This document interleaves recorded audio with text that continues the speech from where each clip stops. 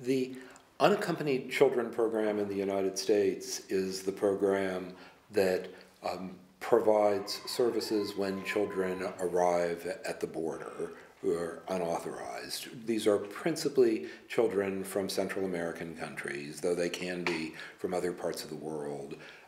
Children who arrive without a parent, and when they arrive, they go into a system of shelters where they get services, and there are efforts made to determine if they have a parent or relative or family friend they can live with while they're in the country and awaiting immigration proceedings.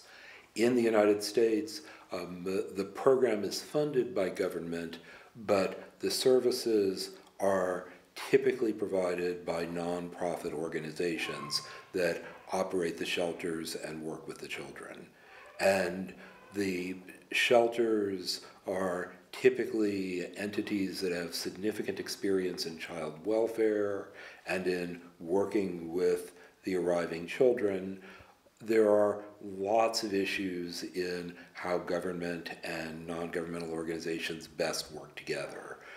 Challenges about trying to determine the number of shelters that need to be in place, the number of children to be prepared for, the costs that will be involved, how to ensure the quality of services, how government can monitor to know what it is receiving, and how government can get good feedback from the shelters as to what's working well and what's not working well.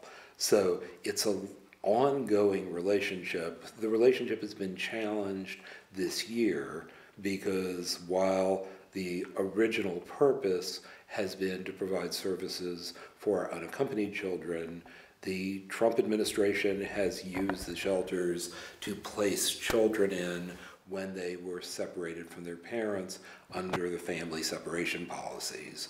This has, in addition to being enormously hard for the children and their parents, it has also imposed tremendous challenges on the shelters because they have been asked to provide services which are really fundamentally antithetical to their missions. And it's raised a lot of difficult questions for everyone about what happens when non-governmental organizations are asked to provide services which are very, very different than their core mission.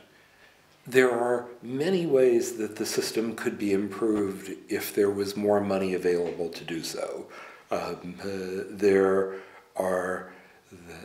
There's a clear need to expand legal services for children, particularly after they leave shelters. There's a clear need to expand the follow-up services that are available again after children leave shelters. For the shelters themselves, there's a constant process of trying to adjust and strike a balance that in order to ensure that children can be promptly released, but into settings which are safe and appropriate. One of the other big challenges in the United States right now is that this was a structure of services which was really designed around helping children and helping them reunify with parents and relatives.